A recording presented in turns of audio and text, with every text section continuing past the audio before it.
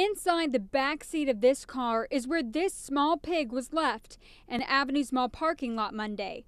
Miranda Lamandola and her coworker called security after noticing the pig was left in the car in the scorching heat. We noticed the pig is in the car, and of course we're looking to see what's going on. The car is parked with no AC. All four windows only have an inch actually cracked, so not even my arm could actually fit through it. Security told Lamandola they didn't have the authority to get inside the car without the owner's permission. Well, at that point, I called JSO because 45 minutes goes by since I actually videotaped, knowing that the pig has no water, has no food, and he's freaking out. Like, I'm freaking out after 45 minutes of this whole process. Once JSO arrived, they began looking and waiting for the owners to show up.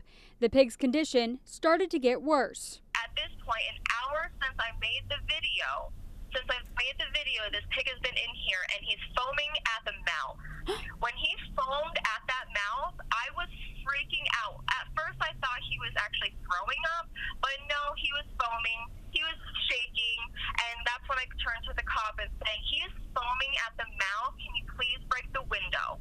The officer eventually broke the window, freeing the pig. They broke the window, got the pig in the car of the back seat of the cop car. So when we got him there, luckily we had water. So we sprayed that water all along the pig. He finally was responding to us. And at this point, we had to grab more water from inside of the mall, a whole bucket, just so that way he could drink and get himself back to normal. After more than an hour of the pig being left in the car, its owners, Mark Gray and Trinity Tavares Soto, finally show up and were arrested on animal cruelty charges.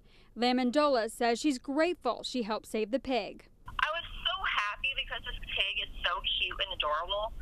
So it was very gratifying knowing that I was able to save a life because it was going to die.